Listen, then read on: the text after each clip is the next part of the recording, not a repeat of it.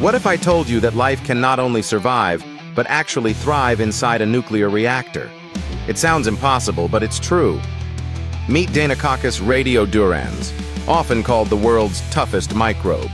This remarkable organism has been discovered in places where no life was ever expected. Inside the cooling pools of nuclear reactors, amidst lethal levels of radiation. D radiodurans can withstand doses of radiation thousands of times higher than would kill a human. How does it do this? Its secret lies in its extraordinary DNA repair mechanisms. When radiation shatters its genetic material into hundreds of fragments, the microbe can rapidly piece it back together with astonishing accuracy, restoring its genome perfectly.